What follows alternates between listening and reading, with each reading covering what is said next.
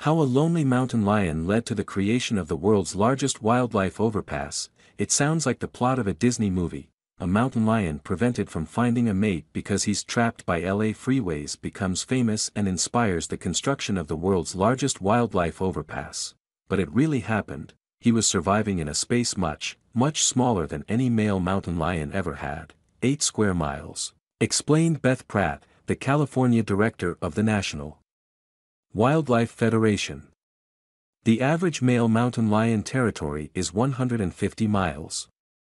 The cougar, named Pete, 22, became a celebrity among Hollywood stars who would sometimes spot him as he roamed near the neighborhoods near Los Angeles' Griffith Park. A mountain lion lived in LA and people didn't fear him, said Pratt, who has memorialized Pete, 22 on her arm with a tattoo.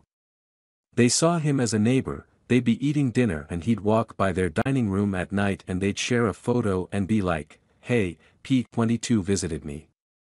One of her career highlights was getting an email from actor Alan Ruck, from HBO's Succession and Pratt's favorite film, Ferris Bueller's Day Off, saying he spotted Pete 22 from the deck of his Hollywood Hills home. Because of Pete 22's popularity, people wanted to help the mountain lion, and others like him, roam the areas beyond Los Angeles' bustling 6-lane 101 freeway. The idea of a wildlife overpass was garnering interest.